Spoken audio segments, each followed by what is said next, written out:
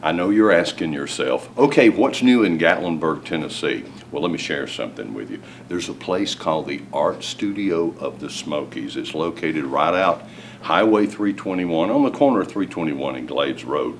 Here's where you can come and take art classes, private lessons. They have paint parties, couples painting, a thing called paint and sip. That sounds interesting. Now, all that's downstairs. Upstairs is a digital computer lab that offers graphic arts instructions, painting and Photoshop classes, graphic arts training.